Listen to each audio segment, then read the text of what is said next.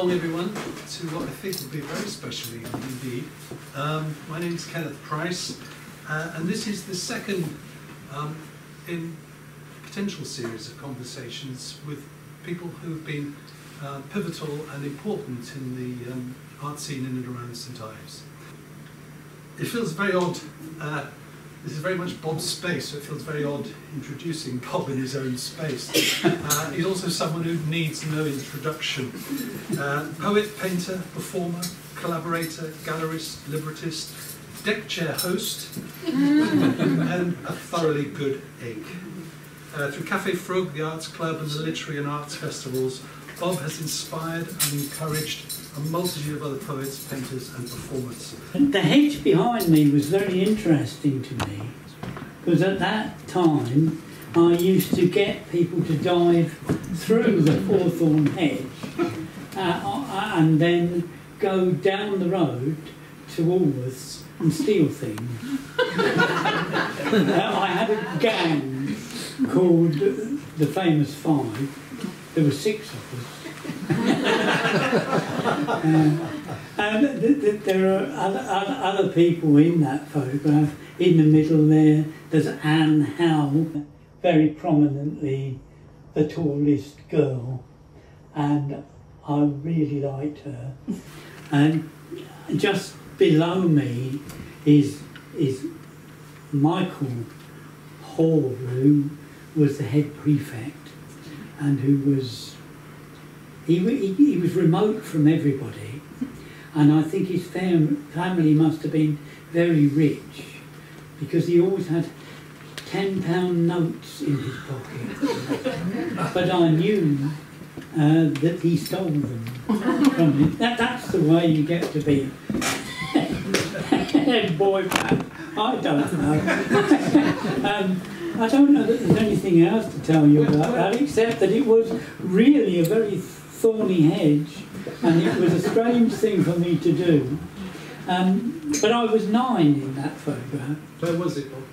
Oh, it's St Paul's School in Dorking. And the only other thing I could tell you about it is that the year before I'd had a very rough time at that school, because there was a film at the cinema in which my father was involved. He was a male nurse, and a conscientious objector and a male nurse, and he appeared on film and said hello to us. This was from India, I think, Bob. Yeah, from India.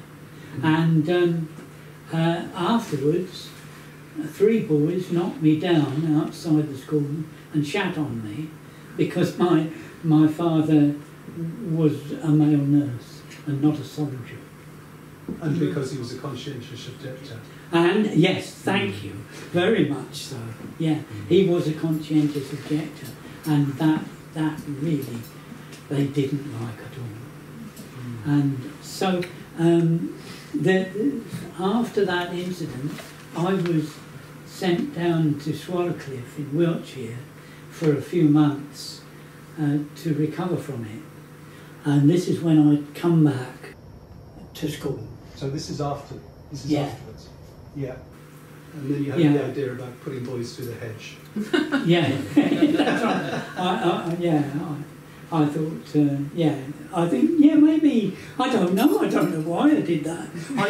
I started this gang, and I thought, I've got to get them to dare them to do something. Yeah. And that if I did something that's a bit frightening, it might keep the other lot away from me.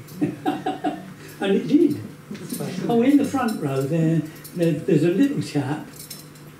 The very little chap is Jimmy Berry, who became a very successful jockey. He's in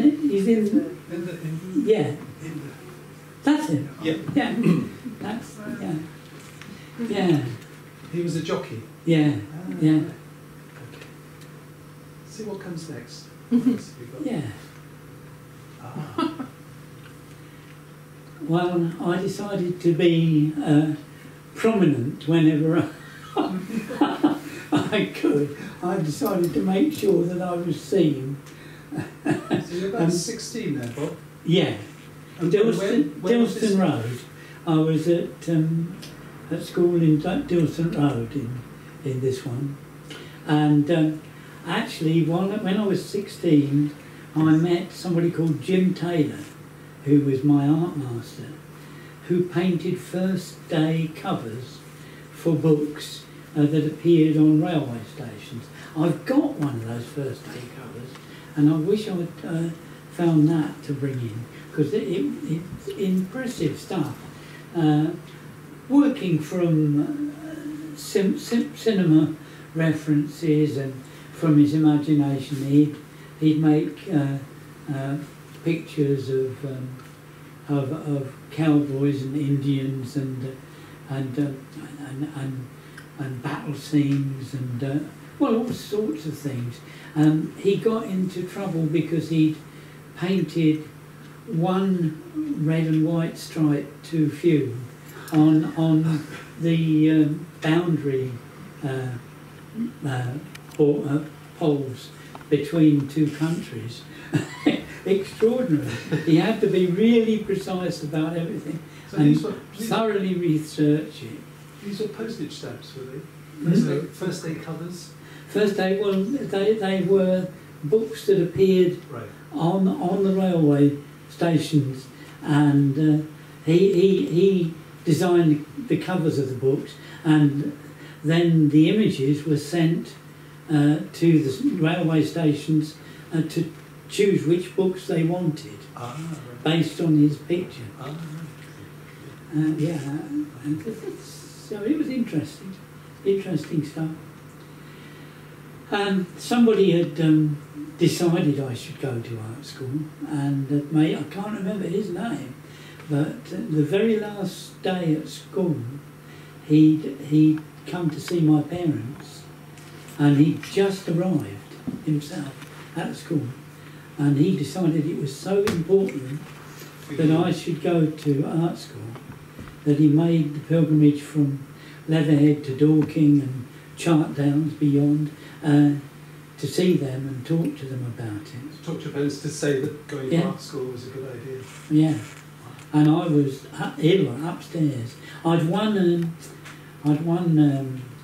Gombrick's History of Art as a prize in a competition as a painter for St John's Ambulance, and I was upstairs looking at that, and while he was persuading them that I could make a living as an artist, I was reading in Gombrick how painters had made their way by selling their work in the marketplace. I see. And I think that stuck with me very much in subsequent years. I've always thought that I can make my ways by selling my own work in my own space and selling for other people too. Yeah. So what did your parents think of you going to art school? Well, I mean, my father was quite artistic. Well, he was very much a poet. I found a lot of poetry that he'd written in India in a drawer in the house, and he was interested in art. And there were chances on the landing of my house to find books with lots of fine art in them. But he wouldn't have been very sure of me going to art school. And they weren't very well off. Well, he was a male nurse, and my mother wasn't working anymore, so it needed somebody to persuade them that I would find my way and would be able to. And he did it, and I can't remember his name at all, except that it begins with an A. Everybody knows. But he did a good job. We've got a little audio clip coming up, Bob. number 5. And you were telling me before this girl here. Yes. Who is that? Well, that's Evelyn Waring, and I ran up Snowdon with her. You ran up Snowdon? I think we've got a recording of that. We just work at the moment as well. I will completely improvise something, and once Bob starts reading or saying his words, that influences what I do. That's a wonderful combination. That's the words It's very and loud. music. It's very loud. It's very special. Very special, yes. Sometimes I'll start into a poem that he's never heard.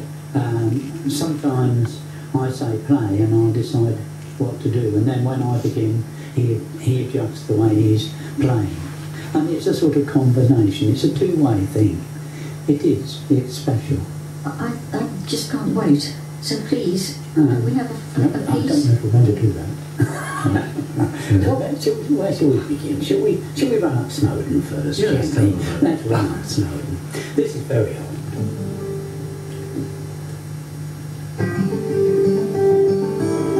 We ran up Snowdon, Eve and I, leaping from slab to slippery slab, leaving behind the crocodile conformity, trudging in twos up the easy path. 100 pair of centipede legs in thick woolen socks and stout walking shoes, and laughing at us to see us so happy to be wasting so much energy. But we ran on over the rocks, and soon the laughter was left far behind. Once she slipped, and I caught her. My arm brushed her breast. We held hands after, so I could support her if she fell again. It was good to be with her then. Her eyes bright, her face flushed, her body strained against the slope. I thought perhaps she was meant for me then. We ran in a blanket of mist until the sun broke through. Its splendor made me blink. Perhaps it was then, I think it was then, that the distance between us grew suddenly. We sat, a photographer's sepia, our backs against a boulder, gazing at the view. Lakes, valleys, a river, and a ribbon of road 1/10 of an inch across. I remember the slope was a litter of stones. In despair I said, "Can I kiss you?" She said, "No." And then came the bloody crocodile, shut down haversacks, pulled out sandwiches and booze and laughed. Bloody laughed at us. Bloody laughed at us. Bloody laughed at us to see us so happy, to be wasting so much. Wasting so much.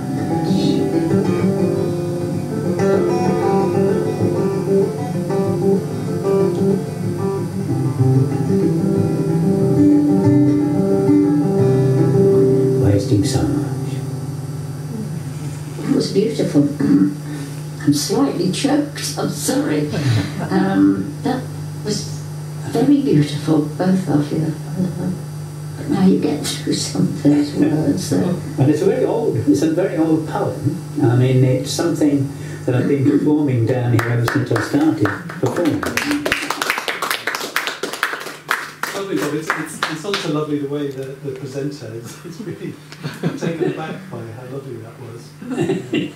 Yeah. Live in the studio, wasn't it? Yeah. Well, I think it was the experience of hearing Adrian play and me speak, I suppose, Yeah. in that room. Yeah. Very beautiful combination. I think. Yeah. Well, I was very lucky with Adrian as an accompanist. Yeah. Probably the best I've had. Well, certainly the best I've had. And the poem was written when I was at art school and started a poetry group which was about writing. Writing poetry, and most of the people in the group were architects, I remember, and they said that if I can't remember what they said, but somehow they said that you should write out of memory, and what could I remember to write out of? And clearly, this was something that I still remembered and felt something for. It's just very poignant to hear it with that photograph, I think. Let's move on to the next. We'll see what's. I don't know what. So this is.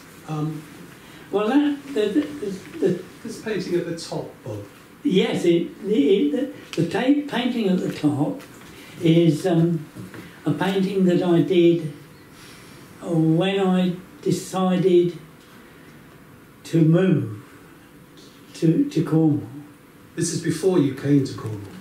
Yeah, but I think I actually knew at that point that I was going to be able to move to Cornwall. So how old were you at this point, Bob? Well, in 1965 I moved down, so 24 I would think I was when I painted that, or no, probably I was 25. Yeah. 25. Wow, it's a beautiful painting. Well, and it's an abstract painting, but it's also at the same time it's about harbours and a wish to escape, and sunsets over the sea, and flight. Well, all of those things were in it for me. And they're still in your paintings, aren't they? All those elements are still there. Yeah, yeah.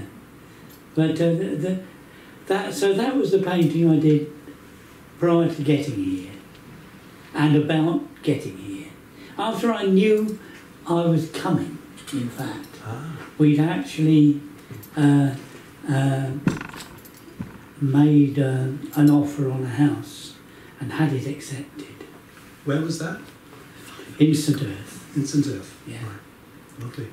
We gone to look at all sorts of houses. Well, we came down in the spring of that year on holiday with friends to Newlyn, and we came over to St Ives, and I discovered the Penwith and realised that the people were painting in the Penwith like me, and there were no people in London to speak of painting like me, and which was a big surprise. Yeah. And I thought, well, then that's where I ought to be. Yeah. I came over to St Ives because of somebody who'd been at art school with me, Chris Coughlin, who was living in the town. Well, he lived in St Ives until he died. 3 times, I think, mayor of St Ives, and a great man he was. He gave a lot, and anyhow he came to Newlyn to see us and brought us back to St Ives to see him, and we visited the Penwith, and that was it for me. Yeah. And we, you know, as fast as I could, I was making the move.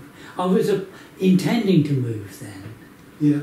I'd been in advertising for years, and I had a private advertising studio in Dilston Road in Kingston, just a few doors from the art school.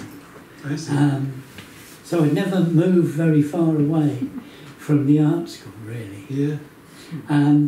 But I decided it was time to move.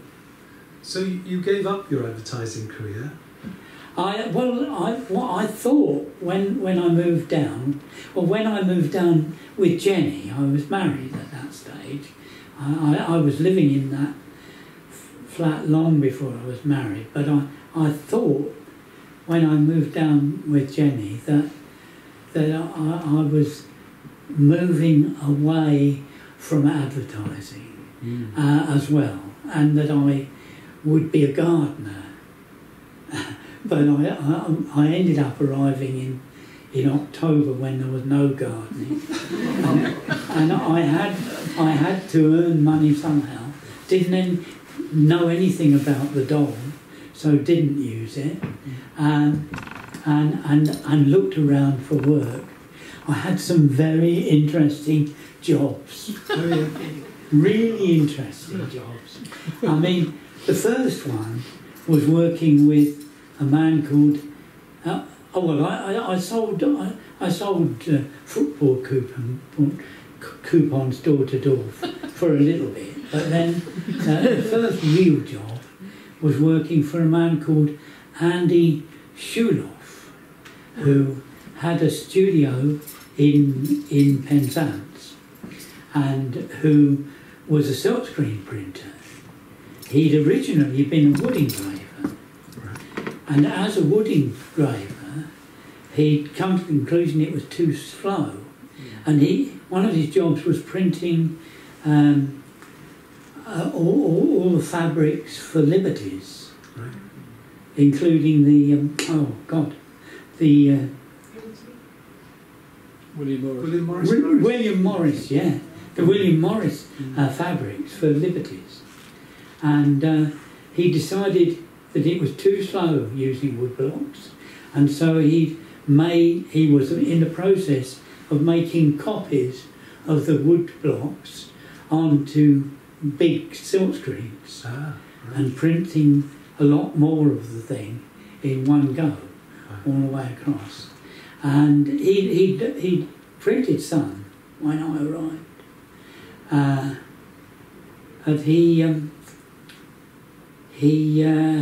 he was also printing for West Africa, and he was printing blocks with copper nails driven into them.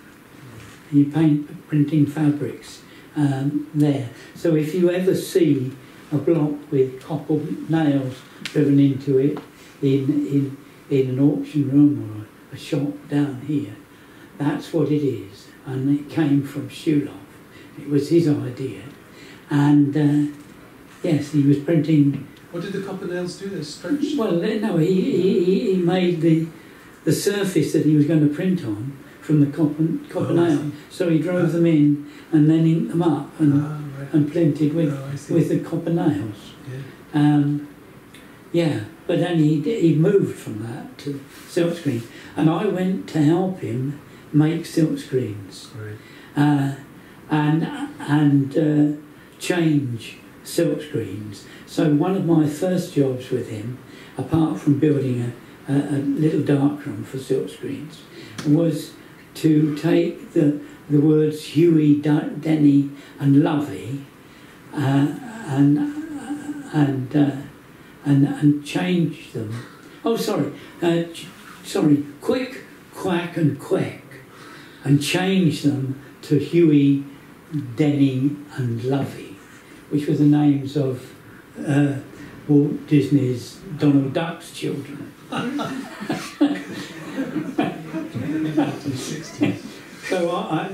So I had to change the names, and I still remember that. Let's see what comes. It was quite an arduous job. Oh, this next one, when I arrived in St Ives, I wanted to keep going with the abstract painting. So this is 1965, and there was snow at the top of the hill. And I went up to the top of the hill and made some drawings, and that's a drawing of a yellow oil can in a hedge with a blue gate, a red corrugated iron shed, and the snow, and pond, and that was a much looser sort of abstract painting, and that's the direction I really wanted to go in. I've been looking at Sutherland at that stage. Right, all right, yeah. Yeah.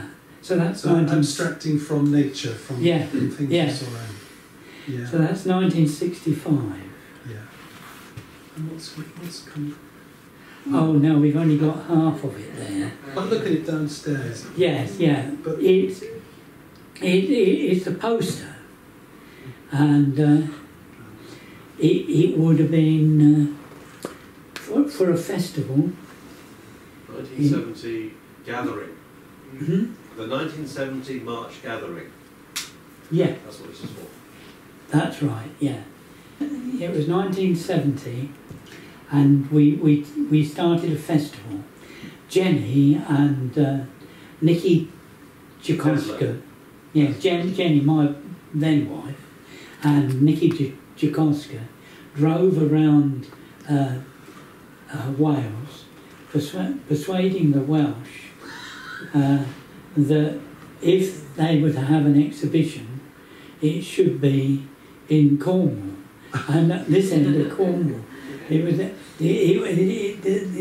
the country had been split into 5 parts, and each part was going to be awarded the money to stage an exhibition, and Cornwall had Wales as a growth region. Really? And they drove to Wales, and I don't know how they did it, but they persuaded the Welsh to come all the way to St Ives for the exhibition. They were sort of twinned with them. Hmm? They were sort of twinned with Wales. Yes, yeah. And we had a tenting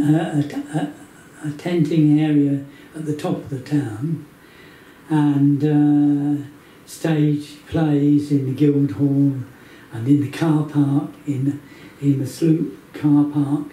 I looked after a tent, a marquee on the island, and I performed St Ives Feast in that marquee, and it was televised for local radio, unfortunately. But that was a I thought it might be a sort of breakthrough, but it wasn't. Yeah, and this was how Mr. Gombrich, the Boulder man, was while eating a sandwich, was brutally attacked by a pushing bear and a crocodile, and his subsequent adventures.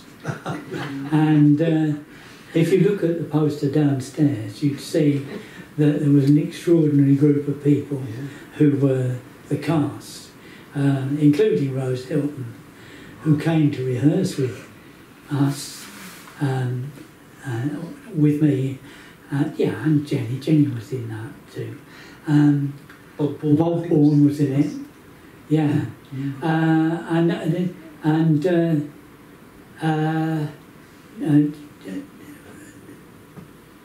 Rose Hilton came over, and when she came back to her car, she discovered she hadn't got enough petrol to go drive home. So we took a hose pipe from my printing press. I had a guest set, and we took a hose pipe from that and went down to the car park and siphoned some petrol out of somebody else's car. Those were the days. No, shameful. And you see it tonight. Yes, he might be here tonight. That's not Mr. Gombrich of the Story of Art. Hmm? That's not Mr. Gombrich who wrote the Story of Art that you read when you wanted to go to art school, is it? No. No reference to that. No. But he may have got the name from there. Yeah. But the poster was nailed up in Roger Hilton's house because Rose Hilton was in it, she'd taken it home and nailed it up in her kitchen, which was a narrow room that joined on to another narrow room where Roger was lying in bed. And after he'd been lying in bed for a while, he started drawing cat crocodiles. Quite a number of them. Well, have a look at that downstairs if you haven't seen it already. Yeah, yes. What comes next? So it's a wood engraving and silkscreen, that. No, this was a real surprise to me, but tell us about this. This is Bob's painting from 1975, something like that. Yeah, yeah. When I was a deck chairman, 1971, I think.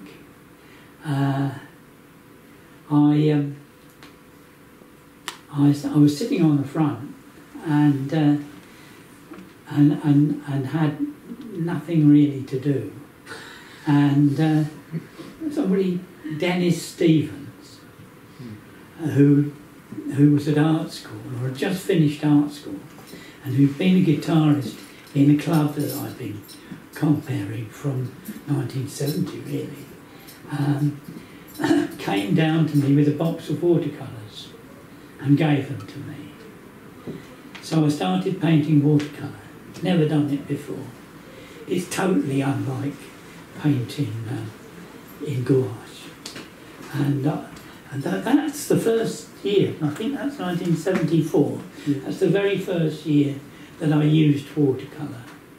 But also that's a very representational, figurative painting. Well, they'd be bound to be, because I was sitting there looking at the harbour, and that's what I painted. But a lot of people wouldn't think of me as having been as representational as that. It's a very accomplished piece. But it was also, that is the very first year I used watercolour. That painting. Yeah. And one of the first ones that I did. Beautiful, beautiful. Where is the original? Where is it now? Sorry? The original, where is it? Where is the original, Bob? I don't know. Somebody sent me a picture of it. And yeah, they well, I had an exhibition in the library and they all sold in 74, I think. And that made me look very hard for somewhere to exhibit.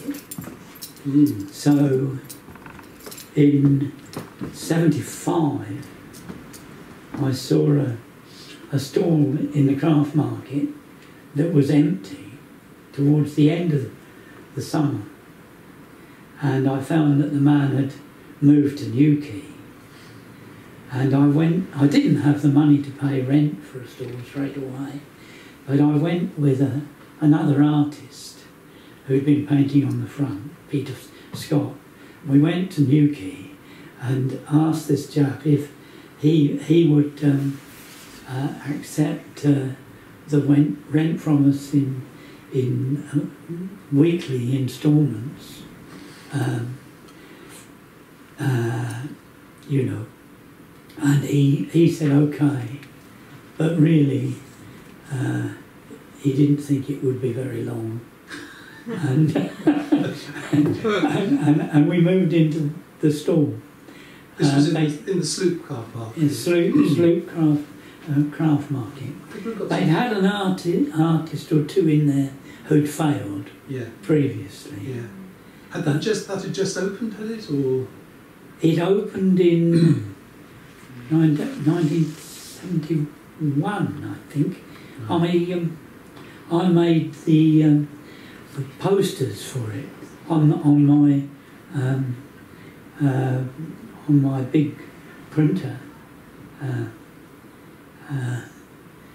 in 1970. I made a card publicising it to get it opened. I think we come to some photos of it later on. But this There I am there he is. on the deck chairs. How cool is No that? flares at all there, Bob. Right? The flares are all rolled up. Yeah, they're not flares. They were jeans, and I had a smiley face T-shirt on, and I used to walk barefoot from St Earth along the cliffs to St Ives to do that job, but I had shoes with me that I changed into afterwards. So what was happening? Dennis had brought me the watercolours at that stage, obviously. So I was painting pictures. That would have been the year that I painted that painting, 74. But I was putting the chairs out, baiting the beach, and Baiting the beach. yes, with chairs. And it's where I first really began to enjoy deck chairs. I was putting 3 deck chairs under what we used to call the Millionaire's House on the beach there. There's a row It's on the harbour. yeah, that's right. And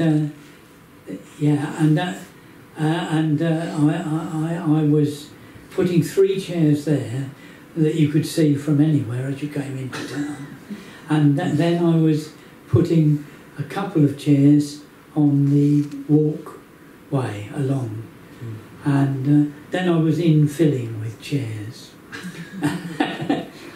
And collecting money. I was doing it quite early in the morning. So what time did you start, Bob? I was walking into work at 6:30. Oh, right.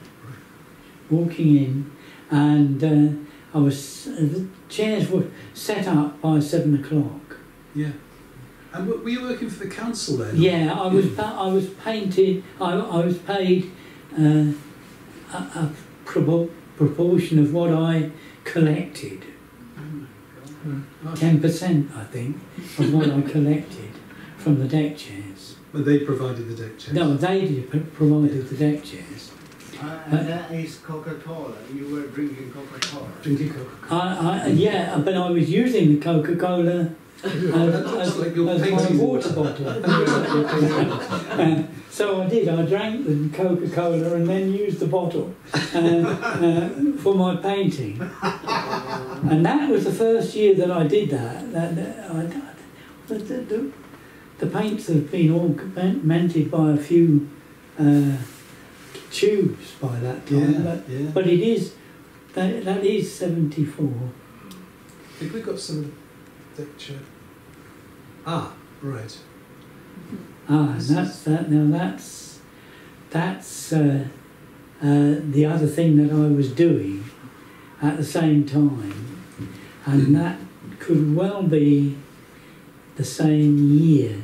It's 73 or 74, Right. and this is a publicity photograph of me and Jim Hughes and Bridget Tickner, who were on the road as Mask, and I was speaking poetry through music, and their manager had decided I ought to have some little drums to play, so I was getting to grips with the drums.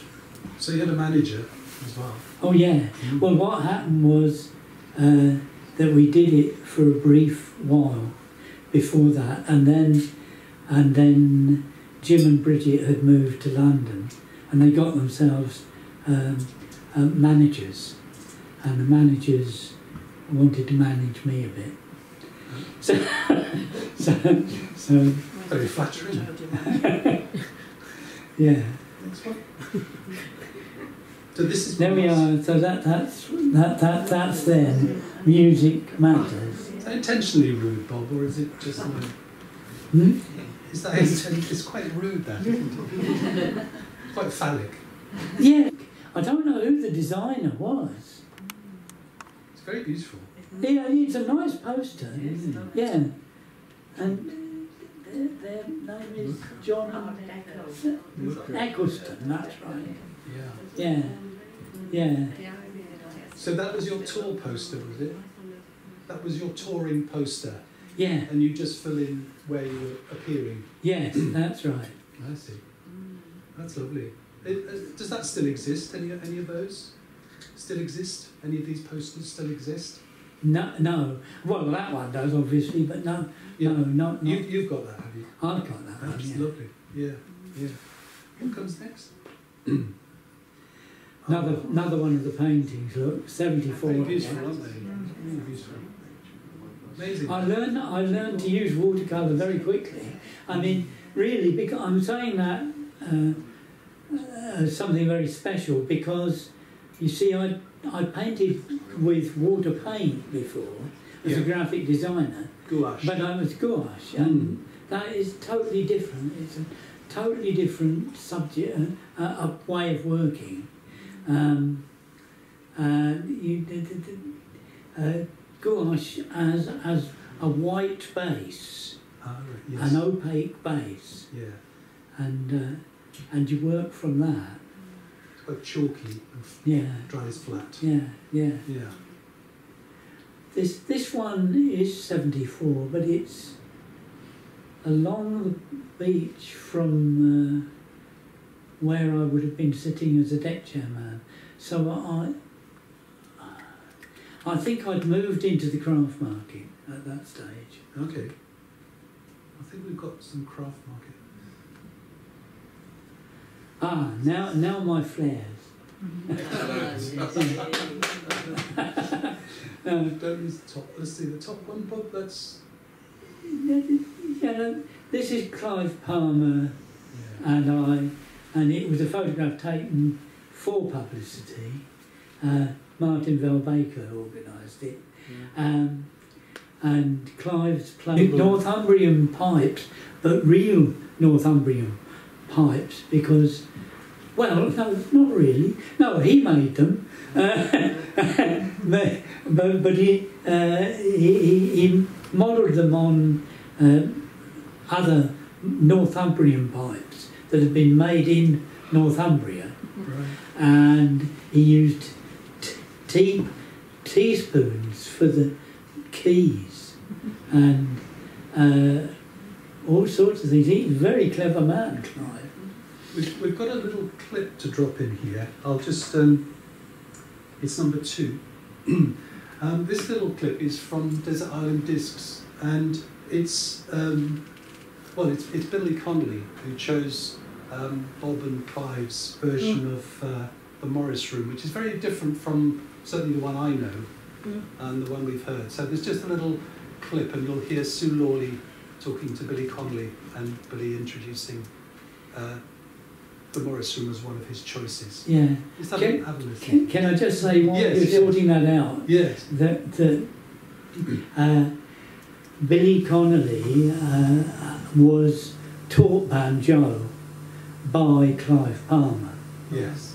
When Billy was working on the docks, he got to know that Clive was in the town and playing at folk clubs, and he asked him if he could teach him. And Clive was living in a house with a tent in the big room. I can't remember anything else about the room, but Billy went and sat in this room with Clive and learned from Clive how to play the banjo. And then he went on the road playing banjo, but telling stories as well. Yeah. And I actually saw him perform in, where was it? Well, I saw him, Bridget and Jimmy and I saw him perform at a gig that we were doing, where he'd come along to try and make sure that he had a place the next week. It was a folk club, and he was telling stories and playing banjo. Oh, were they jokes, or was he telling jokes? Or Yes, yeah. So a mixture of yeah. the two. Yeah, and and whether he remembered that when he chose Morris Room, or whether it was purely that it was Clive, and but I'm sure it would have been in the back of his head somewhere, because it was a night which was really important to him as a touring banjo player, to make sure that he got space on that platform that I had the following week, that he had it the following week. Yeah. Let's hear the clip. In this advanced stage of my life, I have found that the world is about people. I like places where there are people that I like, and I don't care about places where there's nobody that I like. No, sure. But you must, when you're sitting there in the beige car, you're not sort of being boring and smoking the cigars. You must, it's one of those standard questions, but in a way one has to ask it of you more than anyone else. You must pinch yourself. You must think, my God, I've come a long way. I could still be a welder on Clyde's. Yeah. I stand on the deck looking down San Fernando Valley. Or when we arrive in Scotland and we drive up the driveway of my place. It's a big long driveway with those stone mushrooms, kind of, and then this big house at the end with turrets and flags and all, and rolling like a loch in the garden. You're a laird? Yeah, I'm the laird, I didn't know. Well, I'm not a laird in as much as... It used to be the laird's house, and up there they call me the laird for a laugh, But I got a letter the other day from one of the lairds, and it was about for money for the local church. The roof was falling in or something. And he said, it's up to yourself, but most of the lairds... like I was included. I don't want to be a laird. It's against everything I ever stood for in my life. I don't mind people kidding on, but give me a break. This is something very dear to my heart. It's by Bob Devereux and Clive Palmer. Now, Clive is a wonderful banjo player, and he was part of the incredible string band in the 70s that just blew me away. And this is a piece called The Morris Room, written by Bob Devereux, who's doing the talking on here. Placed on a large green cushion. In the Morris Room, together in the lamplight on the sofa, we make such a charming picture, we should say this way. The Morris Room, sung by Bob Devereux and Clive Palmer on the banjo, yeah? Yes, that was him just plonking away at the background there. Now, Billy, you've got plenty of rules you live by. Let me read some to you. Oh, yeah. Morris Room, the first thing about it is that there was a girl called Gwenda Brown when I was at art school who kept giving me books because she thought that I could share them with Anna Holton, her friend, who she thought I should be with, and her friend's father, who designed the CND badge, was very interested in books too. I can't remember how her thinking went, but anyhow, she gave me these books, and one of them was a book about Barbellion, and in that book was his story of coming to visit a doctor in London in his house, and barking his shins on a bicycle pedal on the way in, but finding himself in this wonderful room, which was like a double cube in proportion, and was lined with William Morris wallpaper, and how it was also beautiful, the room, that he was in awe of the girl that he was playing Ludo with and couldn't do anything about it. So that was the story. And I had this book with me when I was working in a restaurant, and I was working with a chap called Jim Hughes, and he asked me if I'd accompany him when he went back home with a young waitress that he was interested in, but he didn't want her to be scared of him, and whether I'd come with him.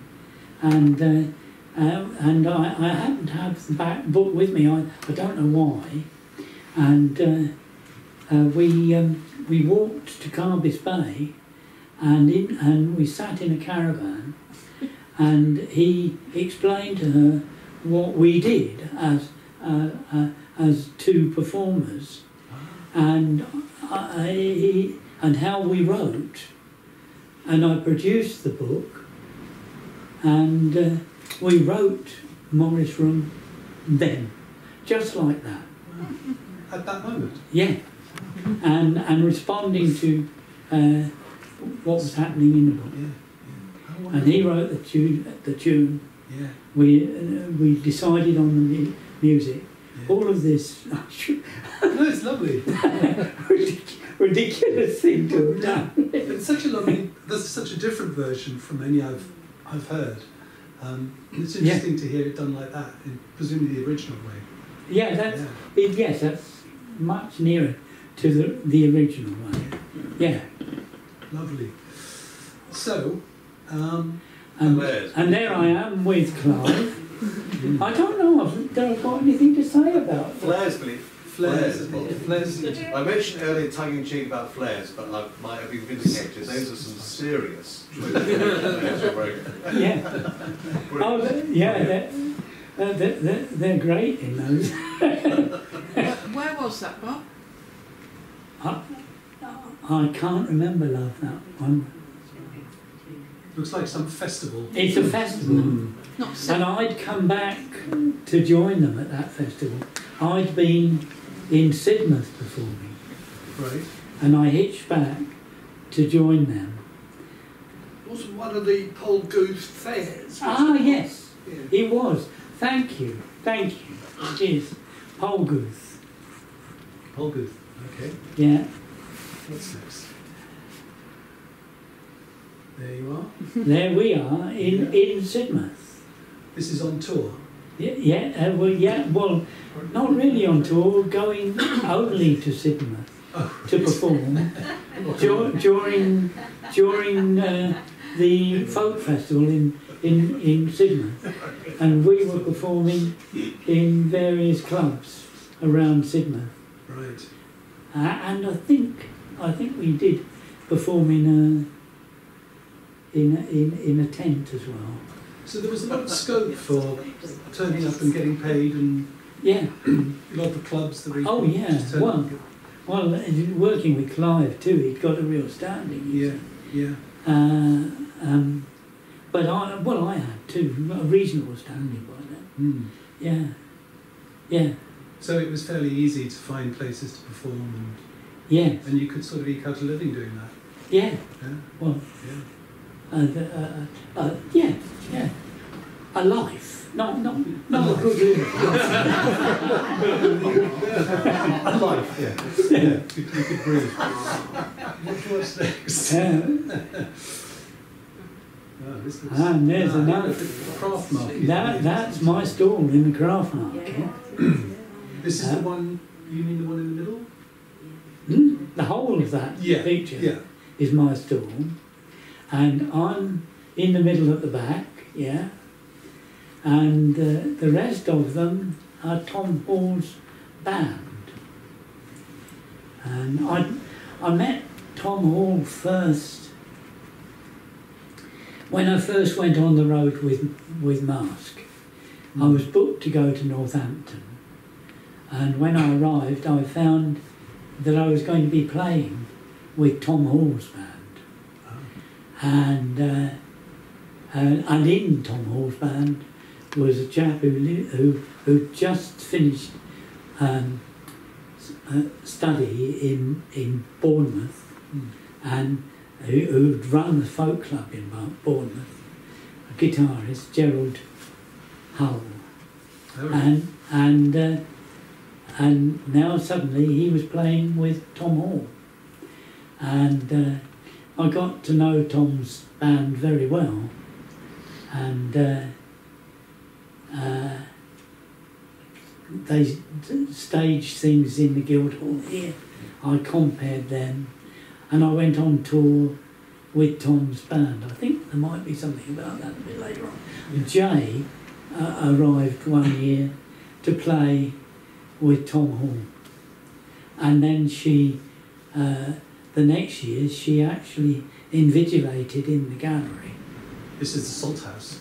Hmm? The Salthouse. In the Salthouse, yeah. Yeah, Jenny started etching, and every time she sold a painting, she replaced it with two etchings, and so I was being pushed out of my stall, and I had to look for something else, and I went up the road and saw that the shop in Norway Square was up for rent, and then discovered that the landlord was the man who I'd been working for until after midnight sometimes as a waiter, because I'd been changing into shoes and going to work as a waiter every night. What? Where were you waiting, Bob? It's What sort of food? well, it was called what was it called? The Harbour Restaurant. Harbour Restaurant. Yeah, that's right. It's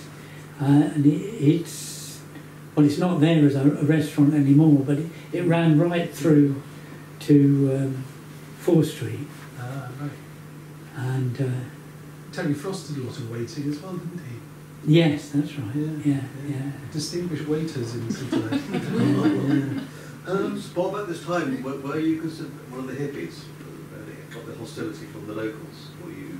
I you didn't to be a local experience. celebrity, No, it's an interesting thing. I never experienced the trouble from the locals, but in fact, there were notices in the pub, in all the pubs, saying that they wouldn't serve long-haired people. But I had grown my hair really quite long, and I wasn't about to cut it, and they accepted me, and you know, and were really fine with me. Yeah, yeah, which was a bit of a surprise. No accounting for taste. See what's coming underneath here. So we're getting the Salthouse. Oh, yeah, that's one of my paintings that I did at the time. Yeah, yes, both of those. Yeah, 1974 again. So this is the Salthouse at the bottom. Yeah, yeah. There's the Salthouse. It actually had a finger pointing out that said that it was a gallery. Come back down a bit, Steve. That's it. Yeah. Yes. It didn't have that sand in the middle when I took it on, in the middle of the square. That came... That was sand, was it? Yeah. That happened about, not that long after, within a couple of years. But I moved into the Salthouse, and I was making paintings of the deck chairs and beach huts at that stage. And about 2 years before I finished being in the craft market, so about 1978. Yeah, that's right, 1980. No. Yes, that's right. Yeah, in 1978, I started painting the beach huts and the deck chairs, which I'd admired all the time Yeah. that I'd been working on the deck chairs, looking across at, and wondering what it was like on the beach where the beach huts were. Yes. And so I started making those sort of paintings. They're That beautiful. ne- I think yeah, that- the next painting there is a watercolour that I did, which I painted so fast that I was able to get it framed and put it in the window with the poppies and salt and the sauce bottle that I painted it in front of it. Who's in this? Is Roy Walker? Is this picture on the right? Yeah. Yeah, that's Salthouse. That's Roy Ray coming out of the Salthouse during his own exhibition there. He had one of the first exhibitions. And that's Jay invigilating at the Salthouse with a piano accordion. Okay. And it's Jenny, my wife, That's up going there. in with a cup of tea. This, And that's a bit earlier. That's the year it opened.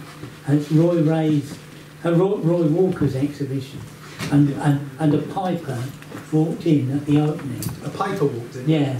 They do. So I performed with the piper, and the tall man there in the corner. Yeah, that's Peter Pearman. I had a lot to do with him. Great friend, diver.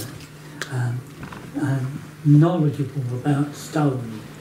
I went out on his boat and looked back at the cliffs and saw the houses on the cliffs, and that was one of the things that stirred that poem that I wrote about St Ives. 7 o'clock, the sea comes to feed. That one. Lovely. Yeah. Roy Walker's exhibition there. That was Roy Walker's exhibition. Yeah, you saw, I think you'll see it, a picture of it. What's next? Yeah, there we are. Yeah, Ah, yes. yeah. They were that I printed a postcard for every exhibition, and then I used it mounted to make an invite. And the artist didn't pay for the invite, but I sold the postcards, and that paid eventually for the invites. Wow. That's the way I did it. Yeah. And it's a picture of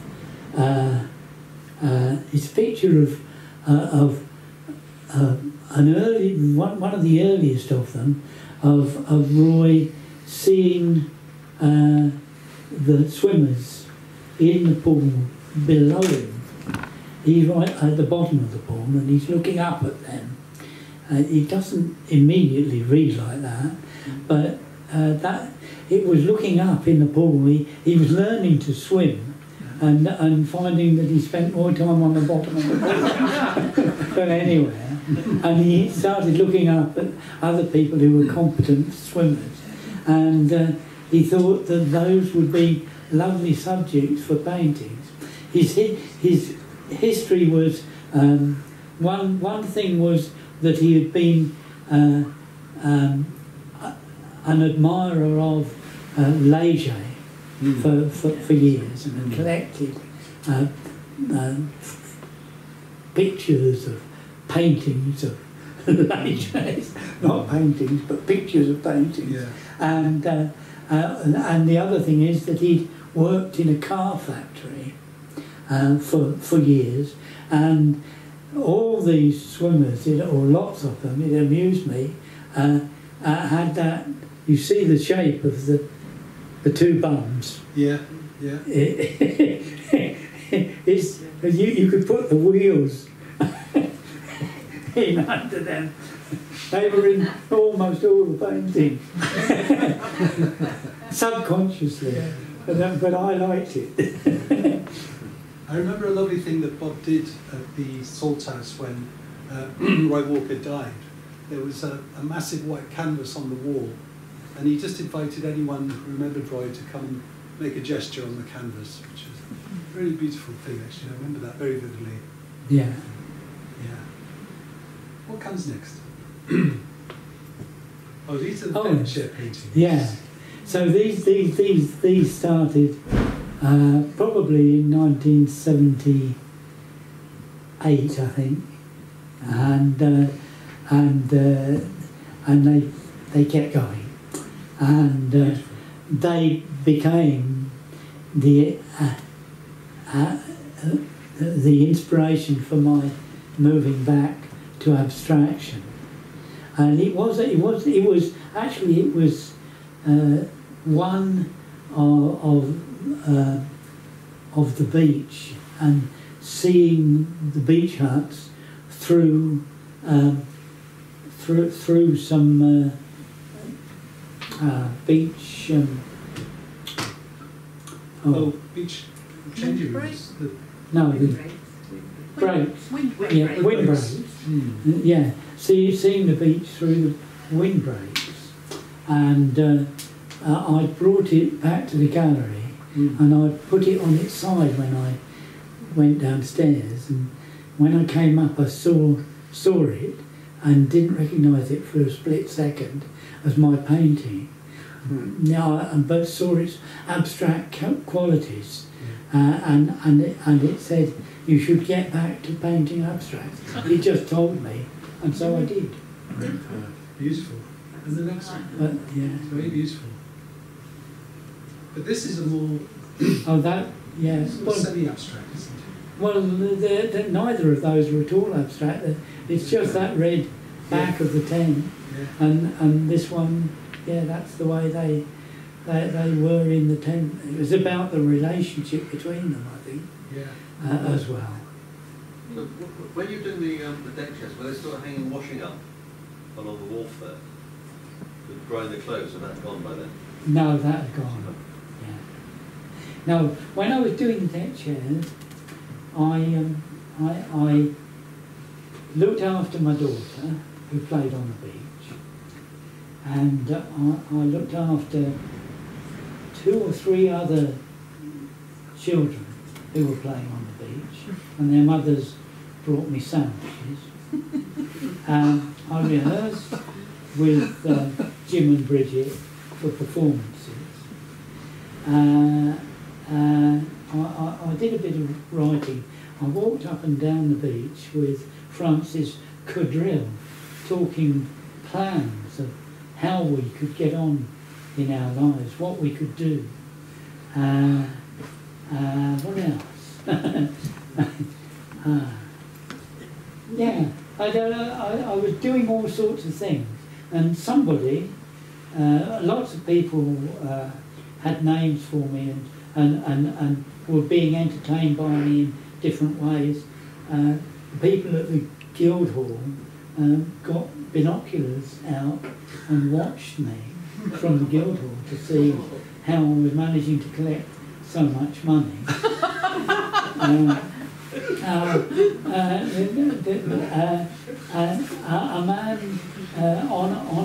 on a deck chair ran a book on whether I'd miss anybody. And you never did? No, I didn't. but it still worked for him. I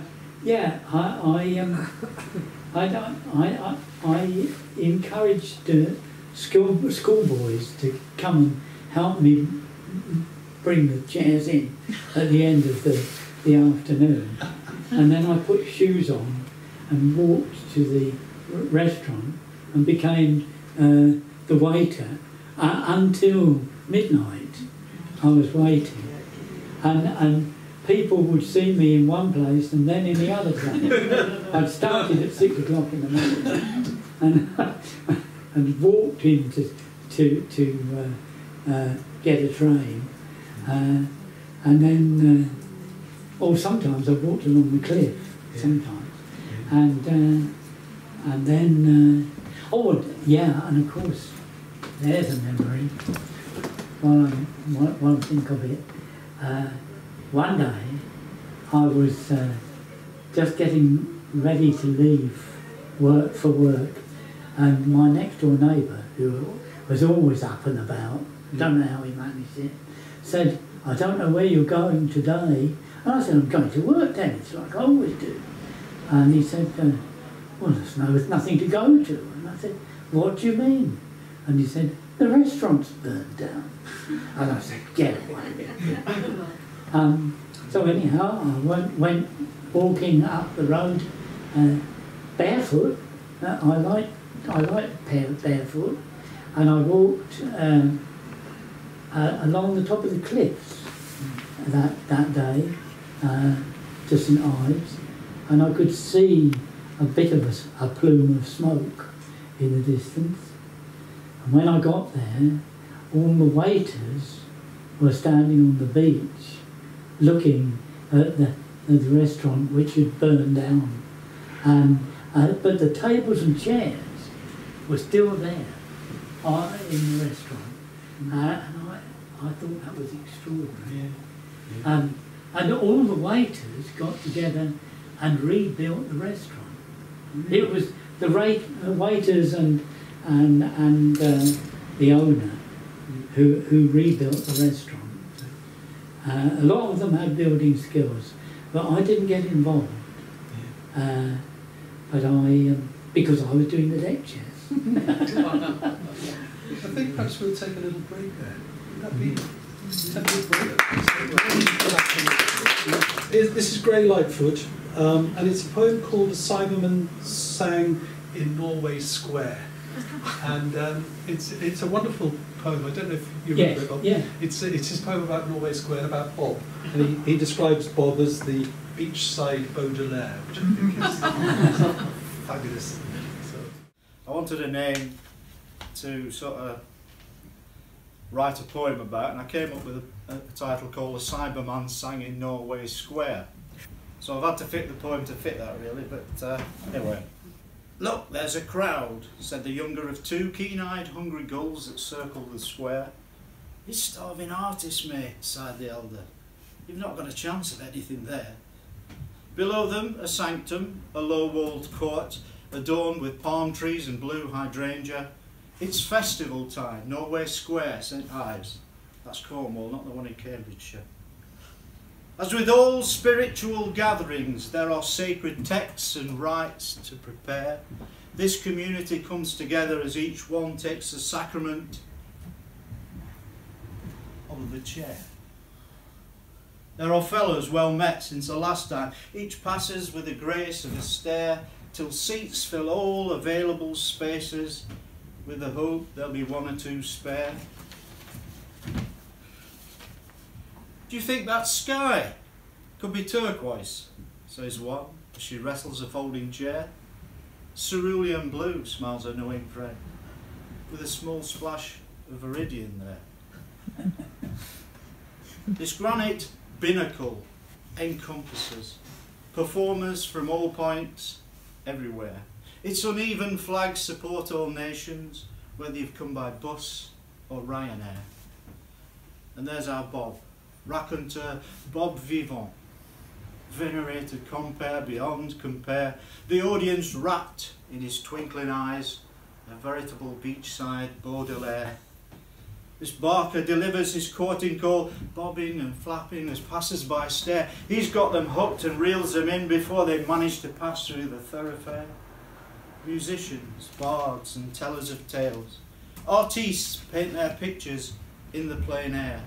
All of us made up with stars in our eyes, each of us loving our Vanity Fair. And then it's time for me to take the stage. A silhouette beneath the sun's gaudy glare takes a nervous glance at his audience and hopes they won't mind too much when I swear. But everyone wants to play their part. A Triumph Bonneville off up to air, whose bass line drowns out the virgin poet. We'll wait for it passing next time he's there.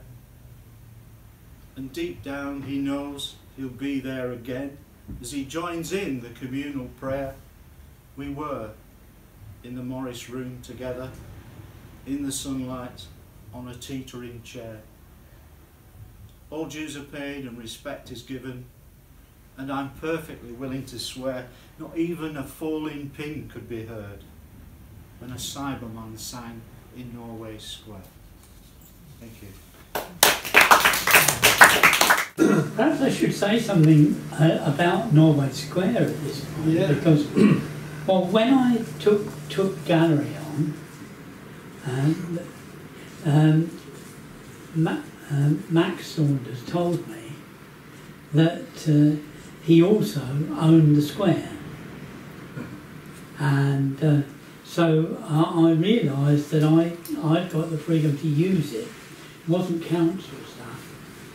And when people like Tom Hall turned up during the summers, I would invite them to perform in the square.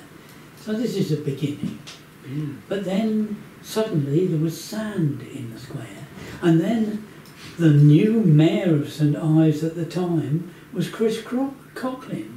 And he planted the square with new plants and put the palm tree in and changed it again, and it was incredible.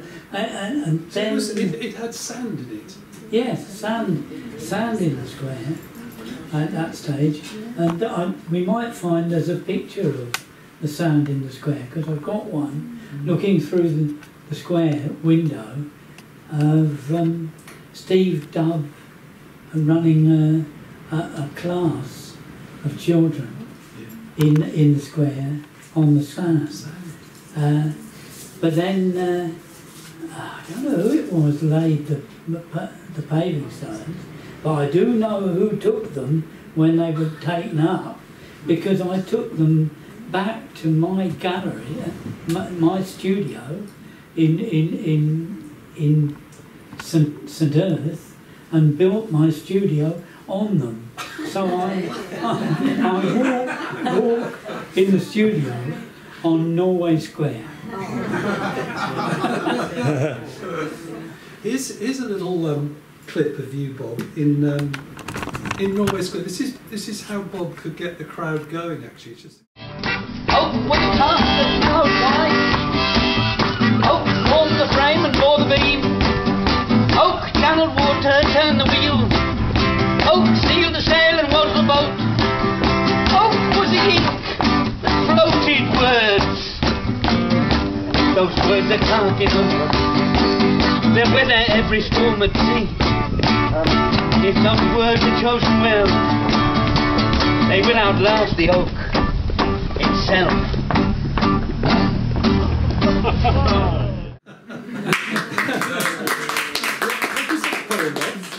That was quite Bob Dylan-ish then. Oak. It was oak. Oak, right. Yeah, and it was written. We may find a bit of oak somewhere else, because I wrote a bit of it to be carved into handrails beside the Tamar, and it was, "We are carved in oak. Yeah. We will outlast you. If we are chosen well, we will outlast the oak itself." Yeah. And then out of that came the poem. Oak fattened the boar, oak cured the ham, oak was a shield board for the man, oak smoked the fish, oak tanned the hide, oak... Oh, I can't remember. This is what I was worried about. Oak. Yes. I won't do the whole of it. No, it's lovely. But since then, it's in Norway Square. It's been used in many different ways, and the most surprising one was when Steve Knightley came and asked me if he could play his song about oak and whether I would speak the poem through it. And without rehearsing, we did that. And I really liked what came out of it. But then Steve Knightley was somebody who knew me very well, because I'd met him first in very early in the time that I was touring with music. He was running a folk club in Exeter, and then I put him on in St Ives and in Salthouse and so on. But I really would like to put what we did together on tape or something. The video's terrific, I think. Right. Good. Let's carry on. What's coming next? So this is more at the... Yes. Well, yes. So, yes. So when Jay was invigilating in the gallery and playing the piano accordion while she was invigilating, I staged an exhibition which had Peter Markey boats in it, and that's a picture of that. And then alongside it, whilst she was there, Tom and Jay had been playing together, and they played together in Norway Square. I think they may even have accompanied me a couple of times, and as a result we took to the road and did a tour, and that's the poster that I made for the tour. That's lovely. Yeah. And next?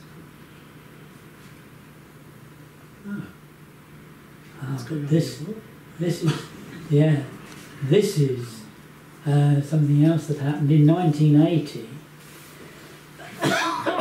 Is it you, is it? Yeah.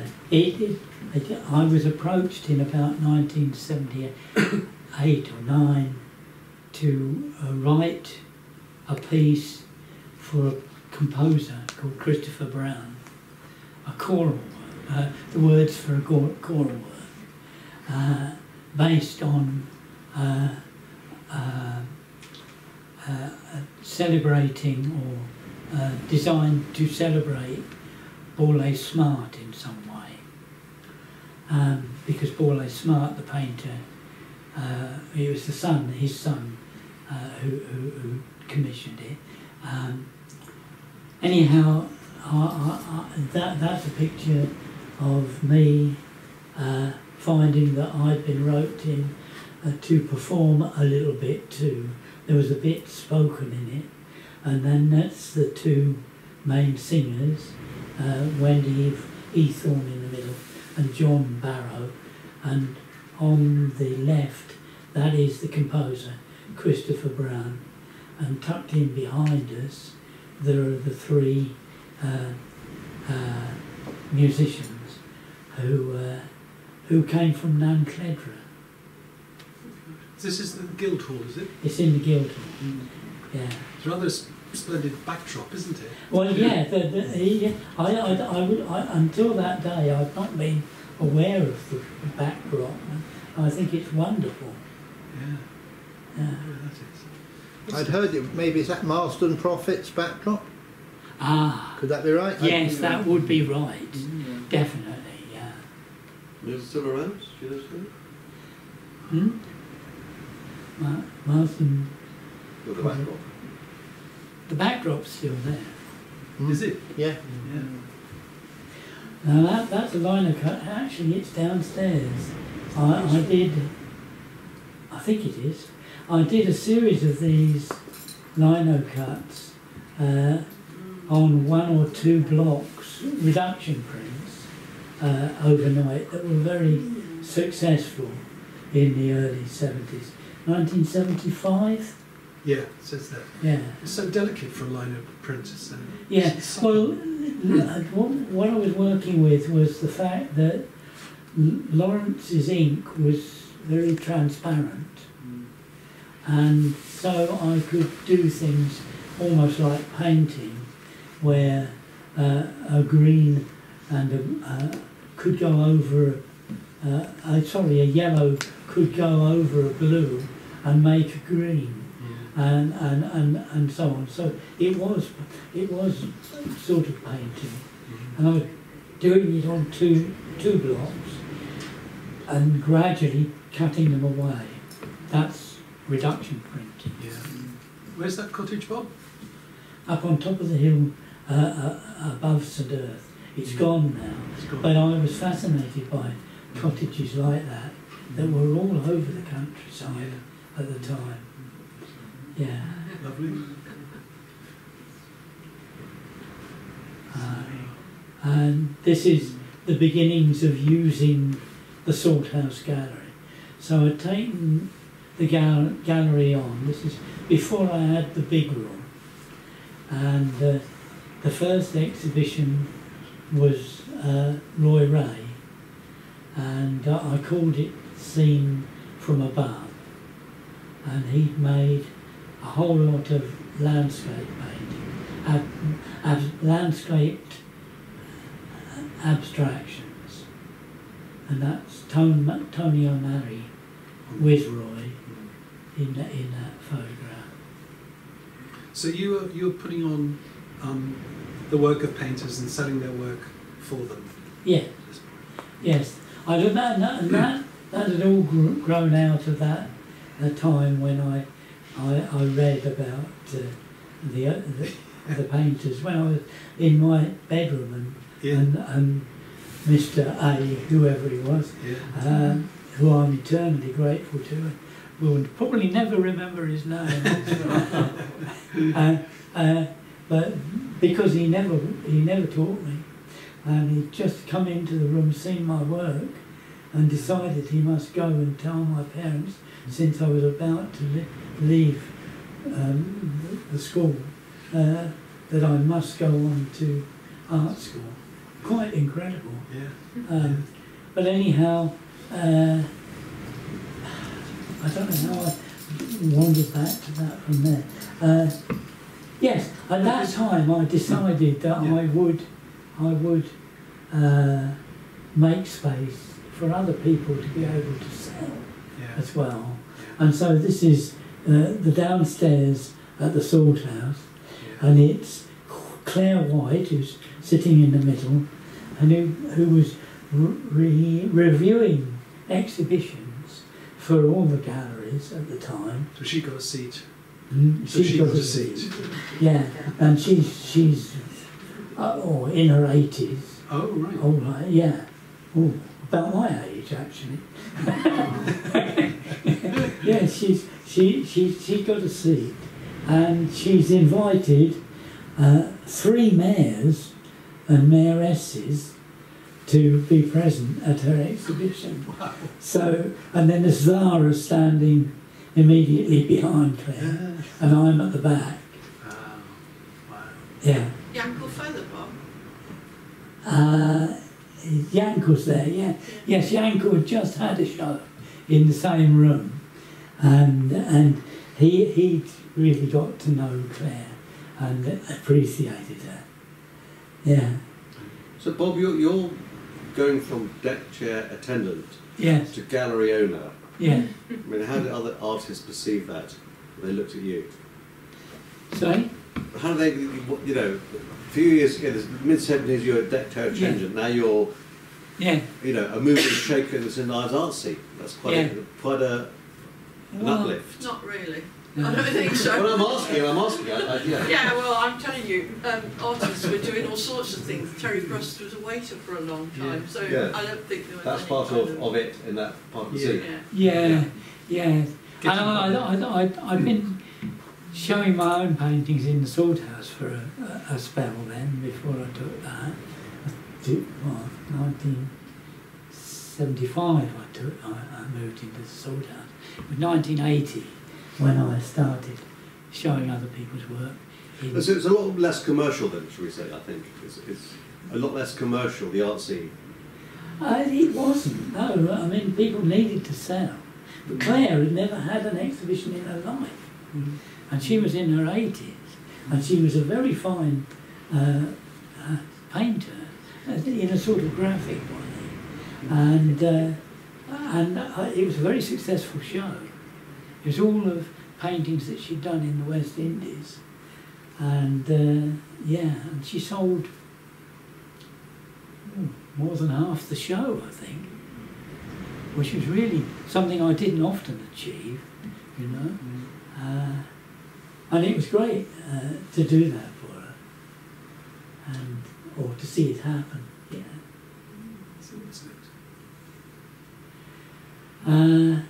Oh, this is something else happening, because I got asked to write an opera. As you do. Yes, in 1979. Somebody came, Brian Smart came looking for me to see if I could write an opera. And he brought Christopher Brown, who was the composer, with him. And it was an opera. Oh no, sorry. I wrote the Cornwall work for Brian Smart. Now it's Christopher Brown said, could I write an opera? That's right. Follows on. And I said, sure, I could have a go. And I had this book by Countess Dormois, and there was a story about a ram in the book, Ram King, and I took that story as the theme for the opera. That these, that all the children were given a wood engraving by me, where the king and the ram made the princess. It's wonderful. You see? It's really beautiful. And then I've got the jester and the hermit on the left there at the bottom, because they took an important part. And these are children performing in Ram King. Where is this, Bob? That was in Birmingham. In Birmingham? Yeah. And the lad who was king in that, it turned out that he had a flat in St Ives. And he stayed in touch. And his brothers bought paintings from me. But yeah, he went on to do very well with Welsh opera.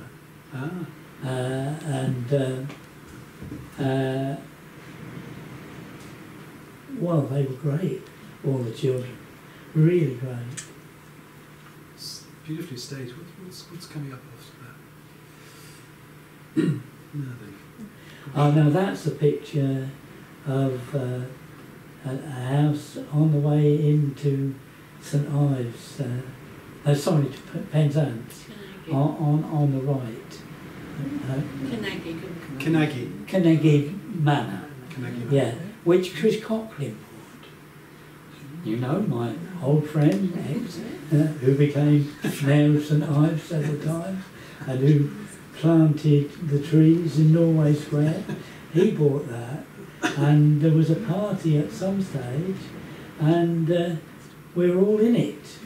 So on the left there, at the bottom, just alongside the bicycle, with a straw hat, that's Chris Copley. In the middle, extraordinarily, because I wasn't performing with him at all then, that's Adrian O'Reilly, who became, for me, the best accompanist I'd ever had.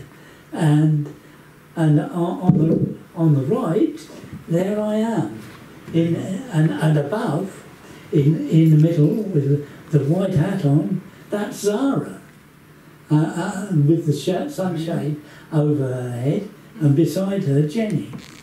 And I could go round that picture and tell you the names of almost everybody who's there. It's got a sort of 1920s theme to it. Yes, I can't remember, but it was a party in that house, and I suspect it was a party that was celebrating the fact that Chris had taken it on. Right. Yeah. Okay. That's something very different. I started working for Roy Ray a bit, teaching, and there he is, there I am, and I was explaining to you how there's a difference between watercolour and gouache. Well, behind Roy's head there's a picture of 2 teapots and 2 oranges. One of them's painted in watercolour and the other one in gouache. And that's my painting that I did for the art school. I think it's still there, so that people could see the difference and appreciate it. So you can go and look at it.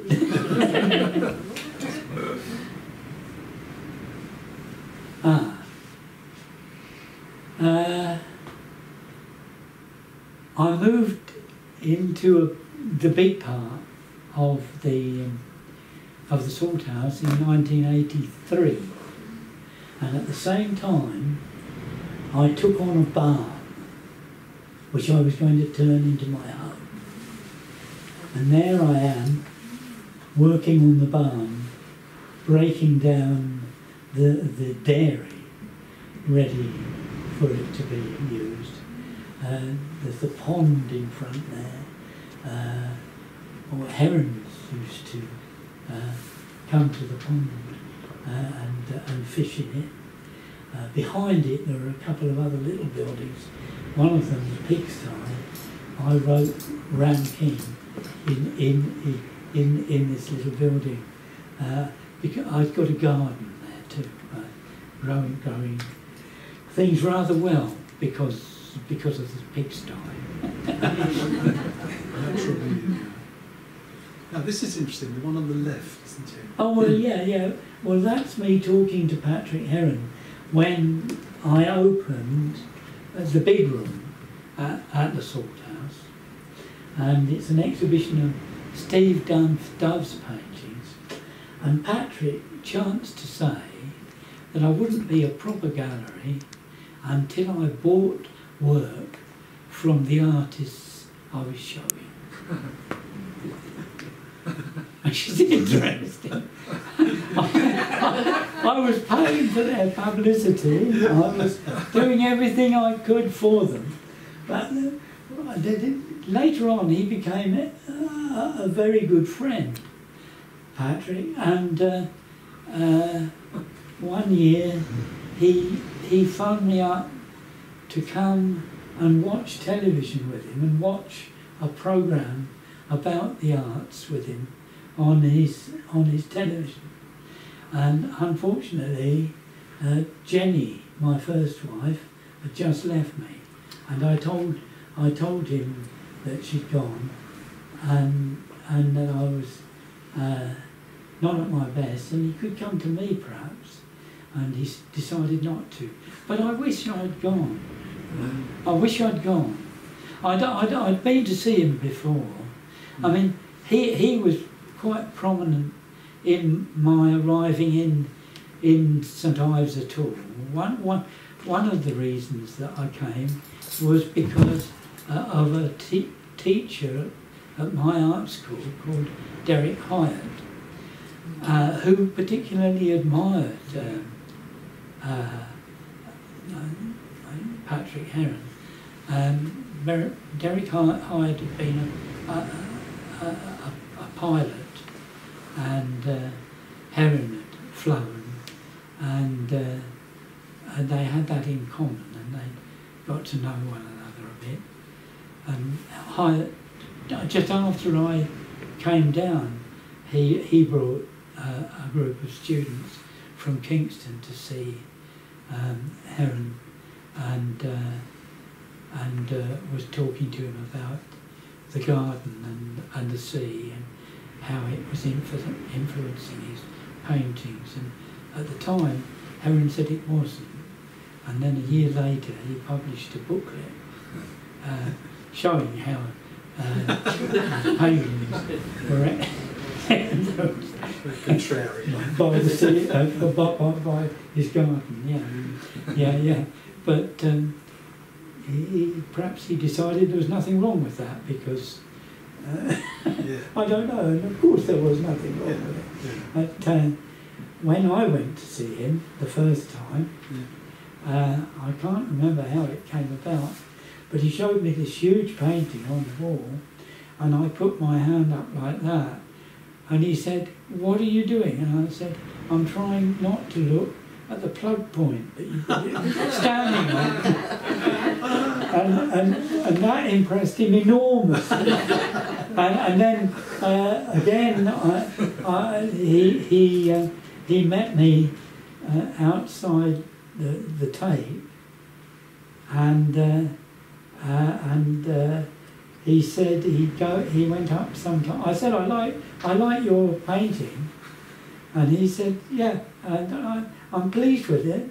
I go up to the top of the island to look at it sometimes." And I said, "Yes, well that would be about the size it was when you drew it." And I think he put that and the other observation together and invited me back to watch films with him and things. And because I never got to do it, and that was a great shame. Great story. I shouldn't have let anything get in the way. And then on the other side, that's the room chair made by Max Barrett, which Casper loved it. The room chair. He used to climb up the back of it and kiss it. And yeah, it was a lovely thing, the room chair. Went to Germany.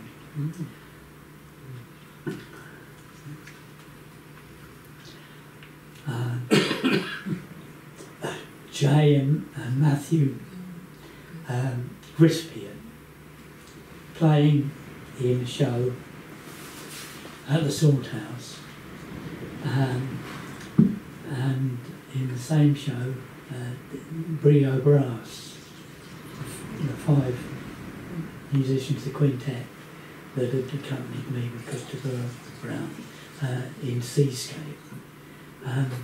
Adrian King at the front there, on the left, he lives in Cledra, and we did keep in touch quite a bit afterwards. I had him play in Norway Square and in the gallery. Yeah, and down below is my first opera on tour, Shaft's König, Ram King in Darmstadt. Is that the opera you referred to before, Bob? That's a different opera. The Ram King is the first one that I wrote for, so that is the one that I mentioned before. Bob translated it into German. I see that. So this is translated into German. Yeah, I had it. Skills. I had it. I know. Did I have that one translated? I did. Yes, I did. I got it translated into German. Yeah, using a woman who was invigilating at the St Ives Gallery, so just across the road from me, and recordings of how to speak German. I wrote bits that way, and then went across and checked with her, and we put it together. So we translated it into German. Wonderful. And it went to Darmstadt. Right. And Chris Brown and I went to it. And it was a big hall, very like the festival hall. I've never been anywhere quite so grand, and I really thought I'd made it. but nothing happened afterwards. That was it. Going to move sideways a little bit now for this is one of my favourite poems of Bob, Sitting Bull, and you should put the date of this. It's number 3 actually, Steve.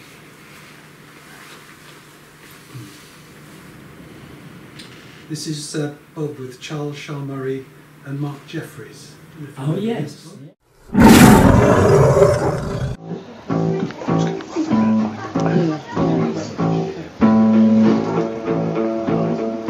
Sitting Bull.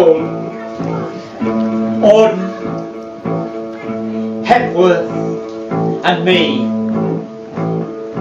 a boy of 8, idly turning pages, propped up on pillows, convalescing, sandwiched between a mattress and a weight of books, chanced on a portrait of an Indian.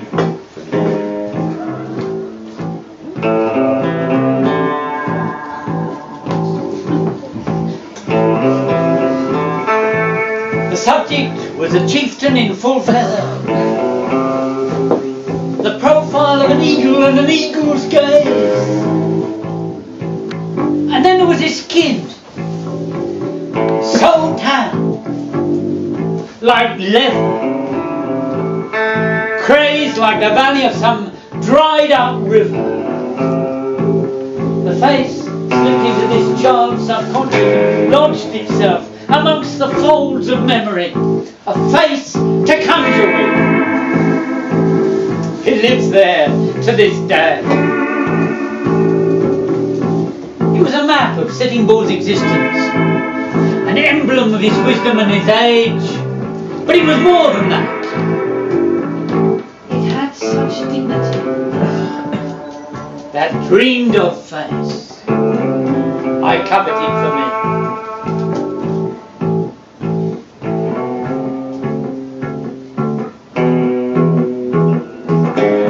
Auden. I was at art school when I saw his photograph. My friend said, "Do you know your Auden? Have you read him?" I hadn't read him, Charlie, but I knew that face. That tracery of furrows, proud so deep it was a face I'd seen in sleep. It was a dreamed of face. Oh, so much life must live within a face like that. So much living fat and living lean. It was a knowing face, not just a poet's face. Much more, a history.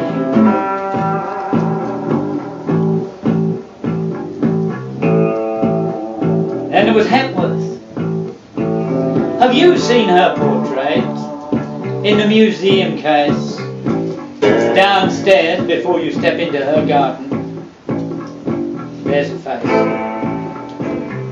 Well, I saw that picture or one much like it in some catalogue or in some exhibition not long before I moved down here from London. I thought it was the best thing in the place. Salt air and marble dust and drinking, scrolling the eyes up, letting the tips of fingers do the work, and walking on the moors, out in all weathers, pain, caring, and not taking care, and not caring enough about herself. Smoking. I almost missed out smoking. All this and more that made the map she wore. And then there's me. I'm almost 73.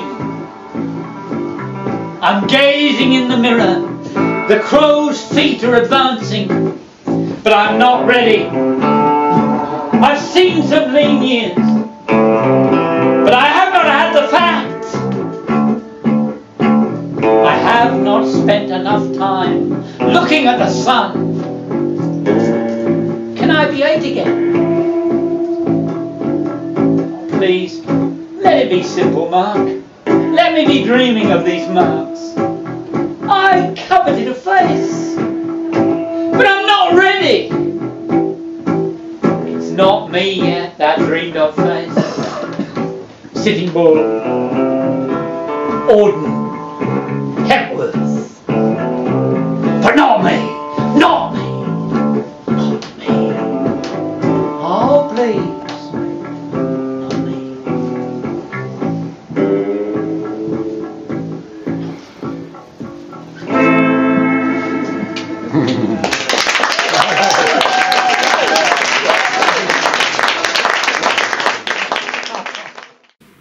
Do you remember that, Bob? Yeah, yeah. A great atmosphere, isn't it? Yeah. Yeah, they were very good with me. Yeah. Lovely. That's the Ram King, the feast. Very elaborate. And that was on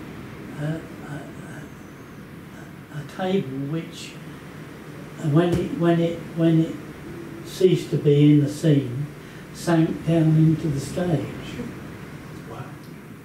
It was quite a big theatre, quite stylish. Yeah. Oh, that's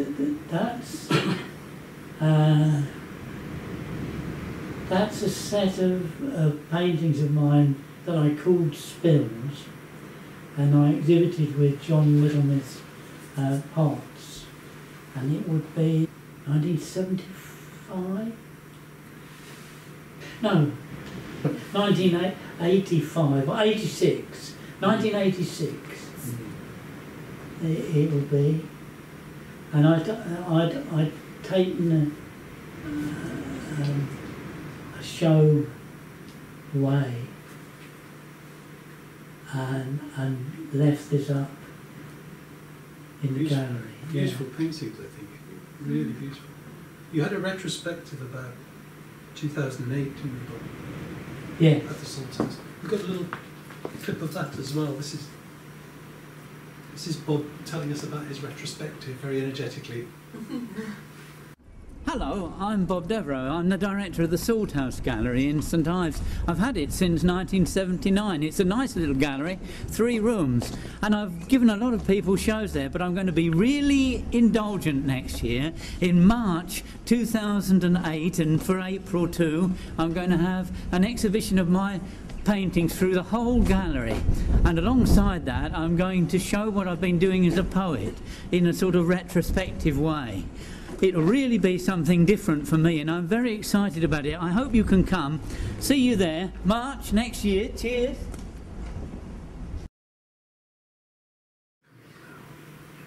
Oh, the next one down. So there's Adrian. Yeah, that's Adrian. And that's in the Salthouse, and that's in the Arts, is it? That one is on the road, and I can't remember exactly where it was.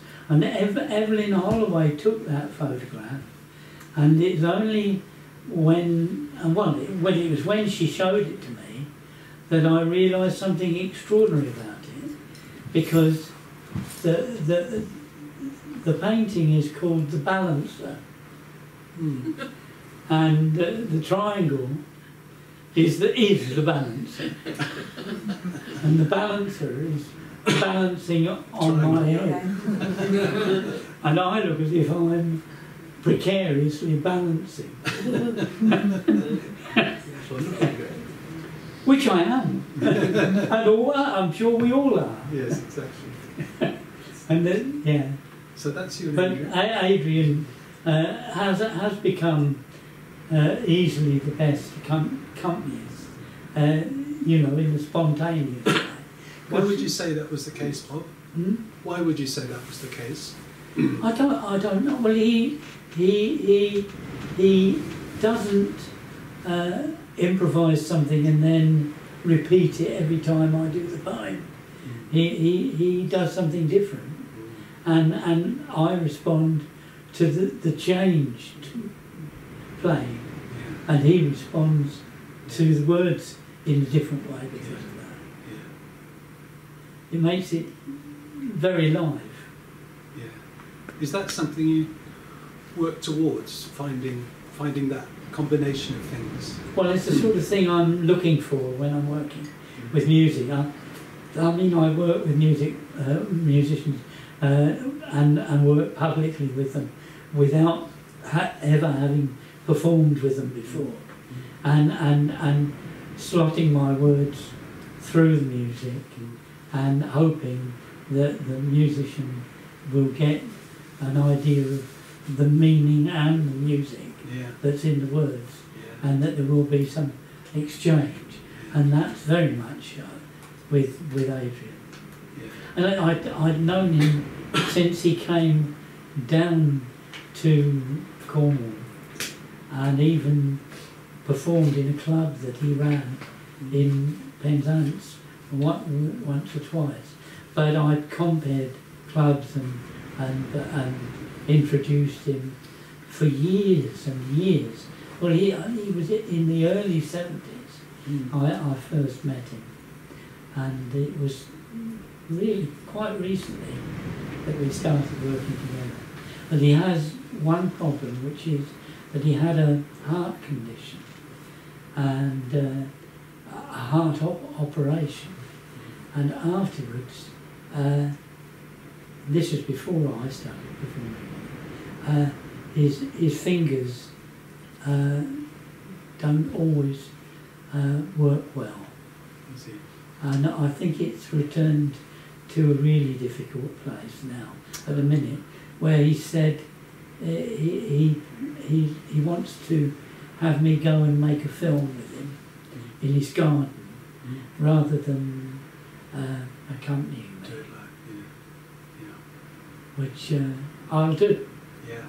But it's very sad because he is very special to me. Very special. Yeah. Yeah. Gosh. What's next? Another opera, The Two Lockets. And this one, Kent Opera, had actually, just before they ceased to exist, had talked about sponsoring people to stage operas, and it was a response to them that led to this opera, and Chris and I worked on it, and when it was staged in Northampton, Kent Opera supplied a stage, a two-tier stage, which was put on the stage there. I've forgotten the name of it might be, I don't know that it is, it may not be the same one. But there is a little hall where things are presented, which now has a two-tier stage at the back of it, permanently, to be used, which is a result of the children's opera and the way they decided to film, to stage the children's opera. Were these recorded, Bob? Do you know? No, don't think so. Chris Brown might have recordings. Yeah, I think he probably has. Like elaborate staging, costumes. But that, Pauline came with me to see that opera, and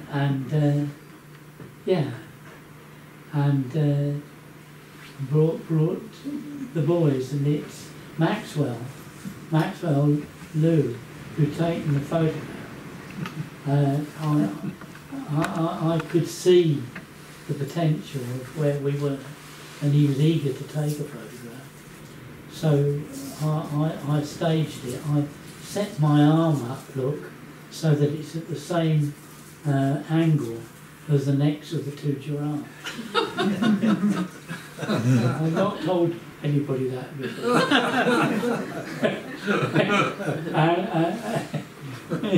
But it was part of composing it, and I really think it's a lovely photograph.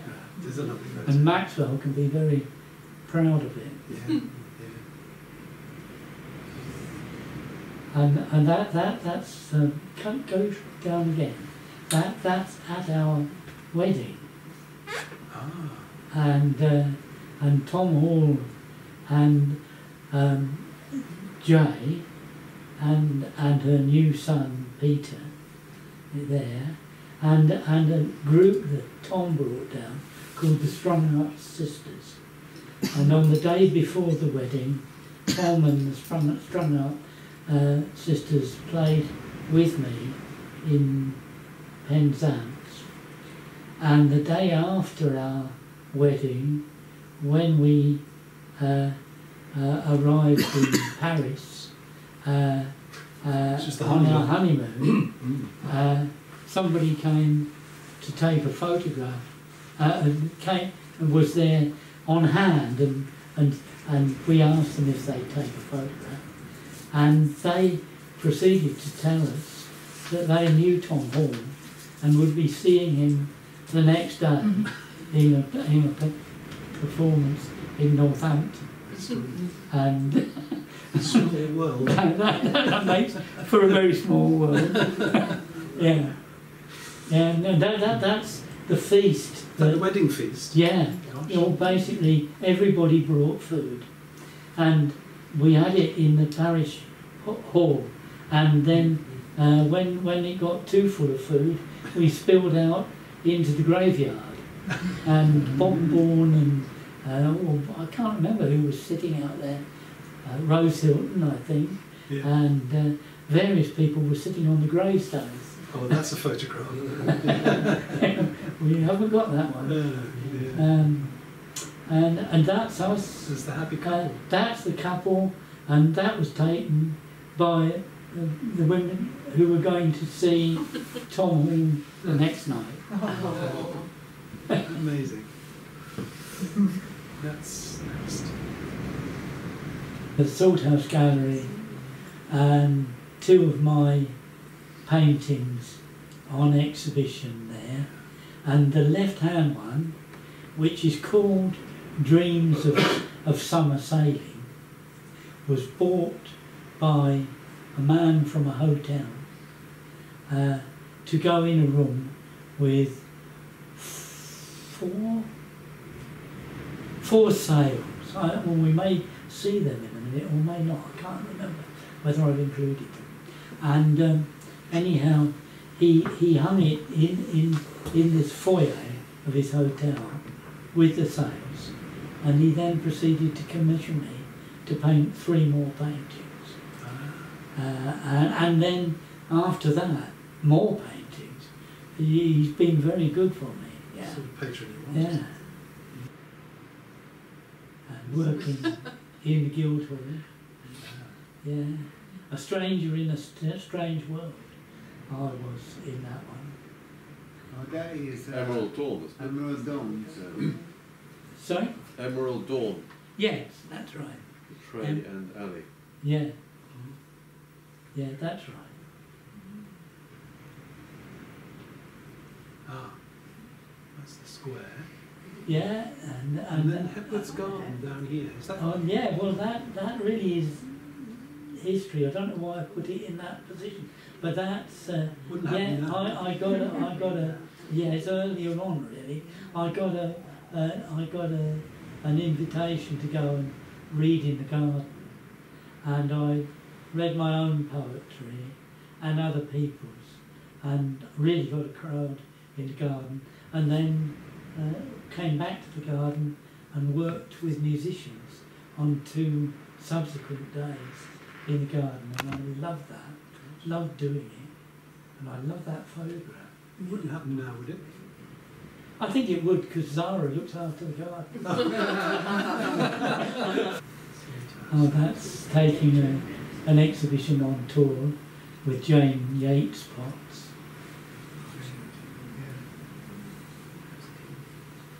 A little clip to put in now. Number 4, Steve. This is Queen of the Gypsies. Oh, yeah. 1974.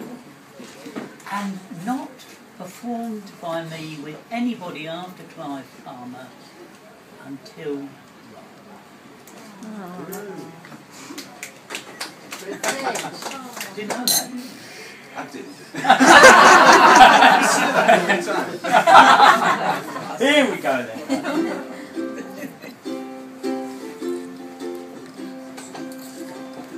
The Queen of all the Gypsies, Mrs. Rosie Lee, is sitting in her caravan, reading cups of tea. And Uncle Ebenezer, with his Ouija board, is waiting in the corner. waiting for the word. Gaze into my crystal ball. Gaze into my crystal Tell me ball. what you see. Tell me what you see. There's lots of people in there.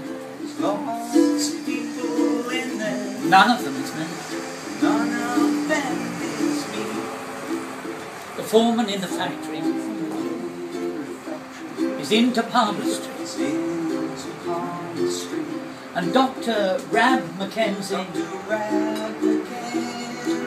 is for phrenology. The mystics on the mountain all say the world must end. But the lonely young musician is just trying to find a friend. Gaze into the crystal ball. Tell me what you see. Tell me what you see. There's lots of people in there. There's lots of people in there. But none of them is me. None of them is me. Walking granite edges, heard the white gulls scream, saw the sea below him, green as a dream, and she was beckoning to him from her salty bed. The sea is calling to me. I'll go to her, he said. Gaze into the crystal ball. Gaze into my crystal ball. Come, tell me what you see. Tell me what you see. There's lots of people in there. There's lots of people in there. None of them is me. But none of them is me. Stepped out into giddy space. Flew down to the sea. The shell I'm wearing's broken. I'll let the bird go free. Gaze into the crystal ball. Tell me what you see. I see the bold Atlantic. I see the greening sea. I see the white birds gliding. I see the young man fall. I see nothing. I see nothing. I see nothing. Nothing. Nothing. Nothing in my crystal ball. Lots of people in there. None of them is me.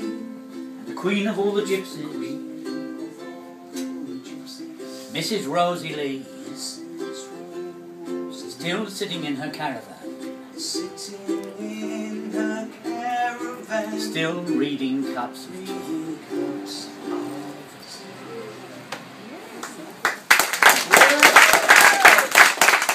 That's lovely. Back to the slides. Now, tell us about this, Bob. I was approached to write words to be carved into handrails beside the Tamar.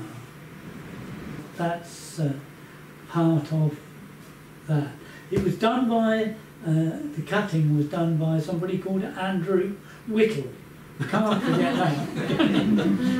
Very useful. And I think he made a beautiful job. Yeah. And so they're in Salthouse, and they're along a stretch of land looking across the river, but also beside a stream. That's where this bit is. In the Morris room, with a ludo board between us, placed on a large green cushion. It was a wonderful experience. I'll never forget. We were in the Morris room together, in the lamplight, on the sofa, reading such a charming picture. We should stay this way. Her face was as white as parchment, and her hair seemed an ebony black. I lolled in the opposite corner, a thin, elongated youth with fair hair all stivered up, dressed in a light brown lounge suit with a good trouser crease, a white shirt with a soft linen collar, and a red tie. I was making a statement. You have to make a statement sometime. It's imperative. In the Morris rooms together, in the lamplight on the sofa, we made such a charming picture. We should stay this way.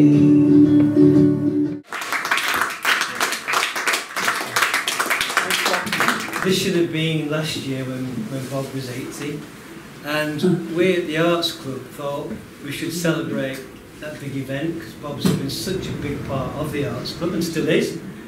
We commissioned Bev to do a portrait of you, and we decided we'd let you choose how it was mounted and framed, but we've also had a copy done which will stay permanently on the wall.